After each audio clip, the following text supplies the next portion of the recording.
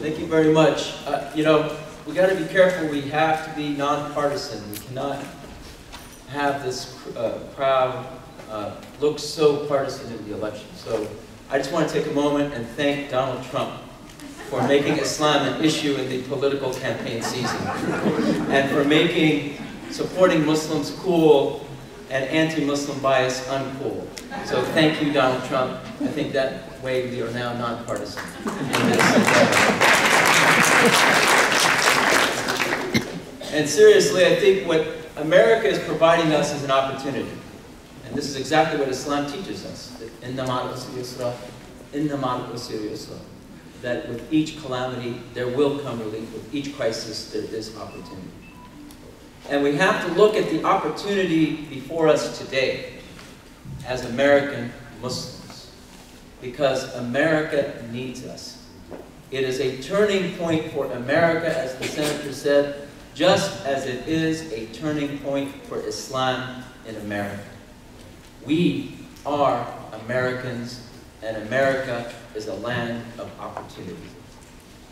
And we have to say that for America to win the war on terror, it will not win with bombs, it will win with ideas. And we, American Muslims, are critical to the theology of life that will help extinguish the hope of death. And we have to say that xenophobia is the opposite side of the same coin as terrorism. Both believe in hate, both believe in demonizing the other, both believe in destructive behavior as opposed to constructive engagement. But America is the place where all religions can reconcile with each other, where Muslims and Christians and Jews are here in freedom and opportunity to say, no more to war, we will make peace with one another. So, we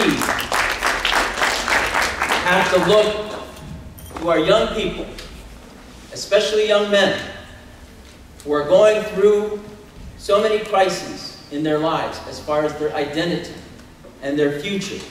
They're looking to role models for courage. What is that courageous voice today?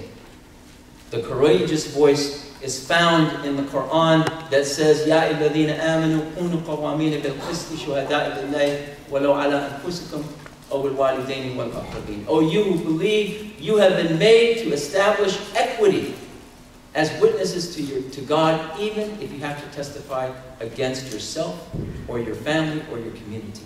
So it is not just pointing the finger at others, it is looking at ourselves to say, are we standing for justice and equity or not?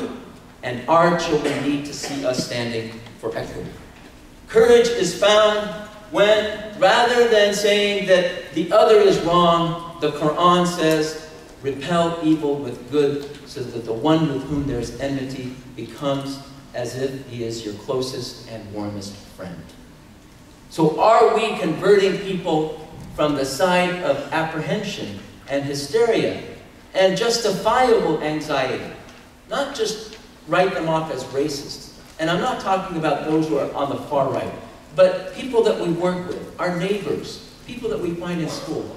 Are we engaging them enough to convert their anxiety and apprehension to one of solidarity with us? That is the voice of courage that we need to rekindle within that Islamic spirit that we find in the Quran. And finally, do we, and I salute ISNA for bringing us together as different organizations, but the Quran tells us that we are the people that are supposed to practice with each other patience and practice with each other mercy. It doesn't say practice by yourself, but it says, وَتَوَاصَوْا بِالْمَرْحَمَةِ, that you will engage with one another in the practice of mercy. We need mercy in this society, at this time, in our faith, in our country. And finally, the Quran says, those who are secure, الَّذِينَ لَمْ يَلْبِسُوا إِيمَانَهُمْ بِظُلْمٍ, that they are the ones who do not dress their faith with wrongdoing. So if you dress your religion and all your rituals and follow it with wrongdoing, you are not secure, you are opposing your faith. And if you are addressing patriotism with wrongdoing, you are not an American, you are un-American. That is the voice of courage that we need to take forward to this country. And as we celebrate Eid al-Adha, we commemorate Abraham, the father of monotheism, that brought together all these religions and named us Muslims. And as we see the pilgrims go around the Kaaba, it means that we are going back to that message. We are going back to God, and we are demanding unity of faith, religious peace, concern for the other, mercy, compassion, and justice. That's the voice we need today, and I look forward to listening to everyone at this convention in delivering this voice to our country and to our community. Thank you very much.